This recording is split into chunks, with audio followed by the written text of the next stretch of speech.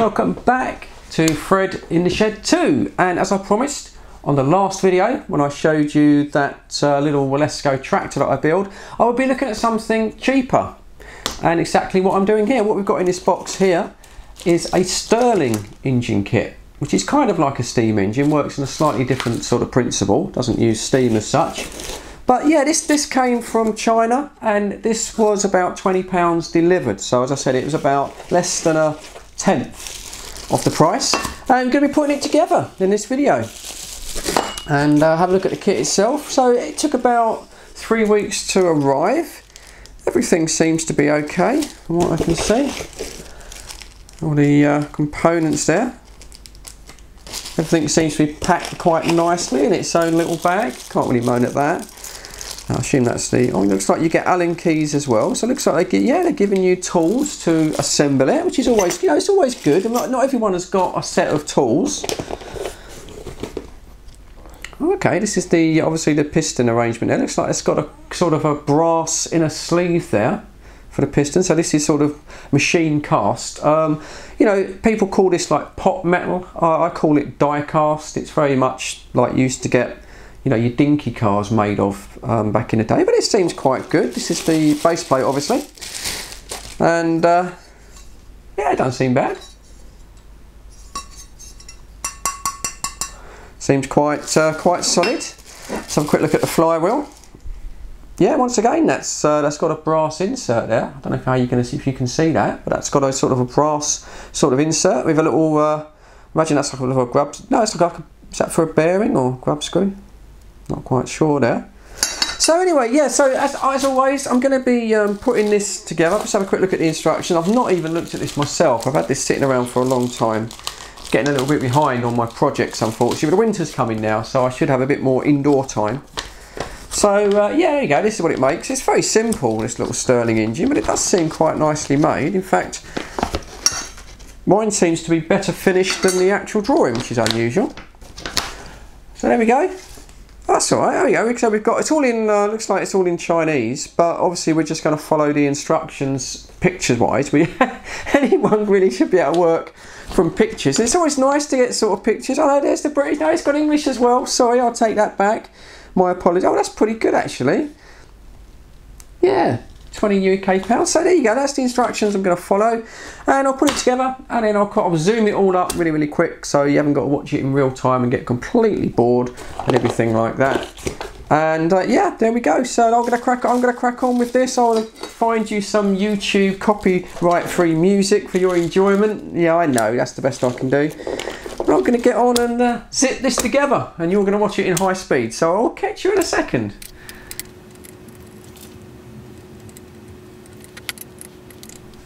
Right, straight into this before I really get started.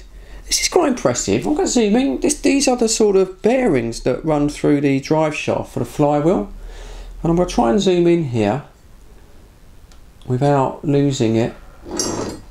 And I'm not 100% sure. I'm losing focus here. I knew I'd do that. Sorry. I'm not 100% sure, but these look like, well, these look like ball bearing races to me. Let me just put that drive shaft in. Can you see that? These do look like real bearings. I mean, if so, that is better than you get on the Mamod and the AWESOME models. You just get kind of solid bearings, not even white metal bearings, but brass bearings. But that feels like a bearing. So I don't know. It looks like you've got two little very small kind of ball bearings for the main shaft. That is impressive. I mean, for this money, £20, that is incredibly impressive. I just thought that would just be a solid, bearing. If I was lucky, if it was going to be a brass bearing that you'd oil. So yeah, well, so far I'm impressed. Right, let me get on with a proper build. Sorry to hold everything up.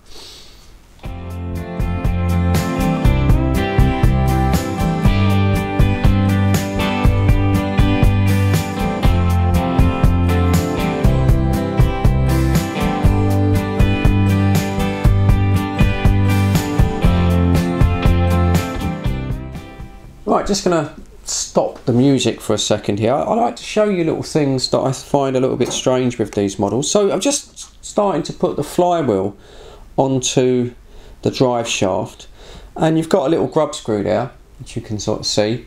Now you'd expect that, wouldn't you, as it came through the flywheel, you would expect that to sort of go through the centre and then lock onto the spindle shaft, but I don't know if I can get a focus on that. I'll struggle, but it doesn't actually protrude out of the middle of that sort of brass bearing, if you like, which I thought was a bearing, but obviously it's fixed. But it's a bit odd because there's no way for the grub screw to come through. So I don't know, it seems it just goes really, really tight, and I don't know if you're supposed to screw it and force this to sort of collapse almost onto the shaft. I find that a little bit odd. I thought that would just be drilled through, but obviously not. So yeah, okay, you're going to crack on with that, but I just thought I'd show you that because I thought that was just a little bit odd, to be honest. Well, I've done that grub screw up as hard as it will go. I mean, I'm bearing in mind I don't want to break the Allen key. But that still isn't locking, because it's not going to, is there? Because there's no hole in it. So that's a bit odd, isn't it? I'm finding that a little bit odd, to be honest. I can try and tighten up a bit more, but I've got to keep these two pinions here 90 degrees apart. I'll give it a bit more of a turn. But yeah, I find that a bit odd. There you go, it's a bit more. It's still loose. Try it a little bit more, I guess. Yeah, I'm not happy with that. I don't know why they did that. It's a shame because everything else looks really, really good on this kit. The fact this has bearings is amazing, but I'm not sure why they did that. That doesn't really make any sense to me. If they'd just drilled that through, I mean, I could drill it through, I suppose, but I'd have to be careful that I didn't catch the threads. They should have drilled it through before they tapped it. So I'm just really going to have to sort of put a lot of pressure on this. Okay. Right. Well, it's tight now, but yeah, not all that keen on that bit. Anyway, right, let's just crack on.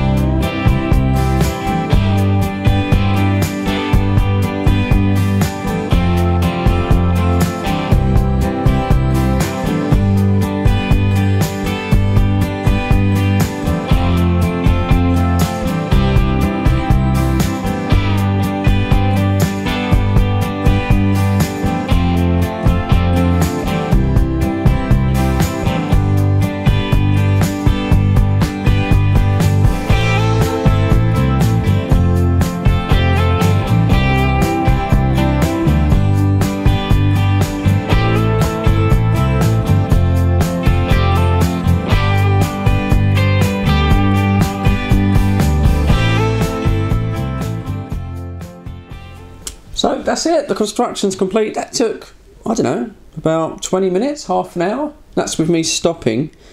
And you seem to get quite a lot of spare parts as well. They give you quite a few of these little grub screws, and even like a little, it's like a little pinion thing there, which is a little bit worrying. It's always worrying when you get sort of spare parts left over, isn't it? It's just like if you do a car or something, you don't want to see a load of spare parts. But I think that is true. I used their tools throughout because I just couldn't be bothered to go into the garage and get my own. And you know what? They didn't round off or anything. And I tell you what, you know, for £20, I'm impressed by this. I mean, I don't know if it's going to run, of course. But the way this is constructed, especially with the bearings there in the on the flywheel, I'm going to oil everything. It doesn't say to sort of oil everything, but I'm quite impressed. I actually really am quite impressed. This is quite a nicely sort of made kit for once, you know, from sort of China. And yeah, the only thing, as I say, right at the beginning, I was a bit, not so happy about having to crush that sort of brass insert. That was a little bit bodgy, really, in my opinion. I could have done better with that. But anyway, so I think what I'm going to do is I'm going to oil everything up, make sure everything is oiled, and there's the little fill hole for the fuel. Now I've probably got some methylated spirits to fill that up with. It's very, very small. I suppose that's for safety. It does give you a little bottle here, but I suppose you've got to squeeze it in with that, I guess. Probably, I might just undo it and put it in. So yeah, I've got methylated spirits that I could use, or I've also got some rubbing alcohol, which is anything that really burns kind of nice and clear. You don't really want this to get all sort of sooty. And yeah, heat up this cylinder, and that's a hot cylinder, that's the cold cylinder of the Stirling engine.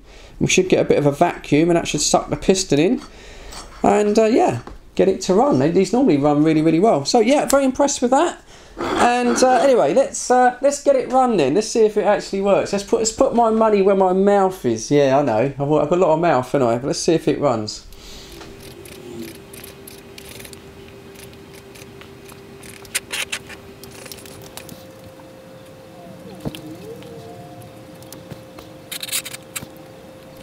Okay, I've filled up the little tank. It didn't take a lot of mess. I'm going to try and light it now for the first time. There we go, that's off. And yeah, let it build up some vacuum. Then we'll try and run it. These normally run really, really fast. Certainly burning well. So this cylinder has to get really, really hot. And then there's a difference engine, so this will be the cold cylinder, hot cylinder, and there'll be a vacuum across the two pistons, which should give us a little bit of drive on that flywheel. Right, shall we see if that's enough? Shall we try and give it a run? Wow, look at that! That's really nice! That is running really, really smooth. Building up speed now as well. I'll shut up for a minute. Make a change, won't it?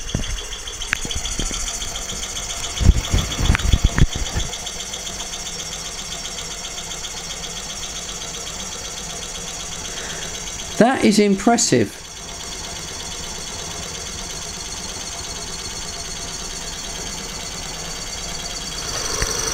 And there we go. That's really starting to pick up speed now.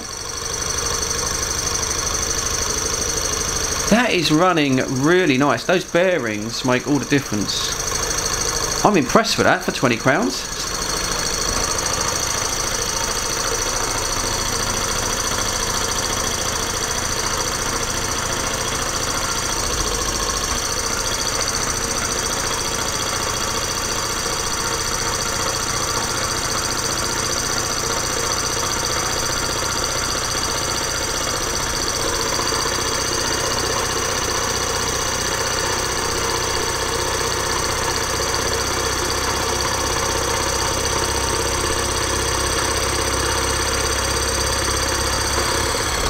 There we go, so just turn the heat off now, so that will very slowly sort of wind itself down.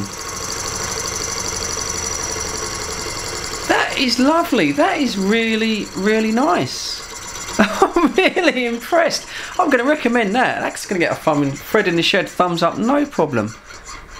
And there you go. It's not that hot either. I can actually touch it and not burn myself, which makes a change. So that, yeah, I'm impressed with that. Absolutely, totally impressed. So there you go. So, to zoom out a little bit. So this little thing from China there, £20. I will leave a link in the description. I would suggest that if you want to have a little bit of fun and build one of these, it wasn't that difficult to build, then I'd suggest you get on and order one now while they're still in stock, because yeah, I'm really surprised how well that run for something that was, you know, to be honest, so cheap. And it, as I say, it looks better than it does in the pictures. So yeah, there you go. There you go. That's a little sort of Chinese Stirling engine with a proper bearing on the flywheel there. And yeah, it seems to have a stainless kind of burner sort of cap for the piston. It's absolutely fantastic. I'm blown away. So there you go. I hope you enjoyed that build on Fred in the Shed 2. As always, you know, thanks for your view, Tom. I don't get a lot of views on here. And yeah, leave a comment. You know, tell me what you think of it, and let me know, and I'll try and answer all the comments that I can. And if you've enjoyed the video, give it the old thumbs up. That helps me on this channel. I say it's not that many subscribers really on here, but I'd like to say cheers, thank you, thanks for tuning in. I hope you enjoyed that. I really did enjoy building that, really thoroughly impressed with that. And yeah, cheers, you know, and stay safe, look after yourselves, and yeah, look out for the next one, and I'll catch you on the next one. But as for now, cheers fellas and ladies, catch you on the next one.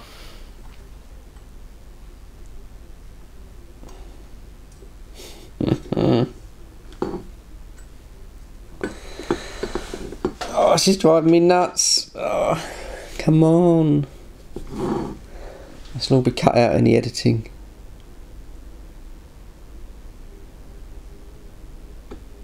Oh, it's tough as... Lost it, no. Oh, happy days. Oh, happy days. Really fiddly, this bit. God, oh, jeez, man. Come on.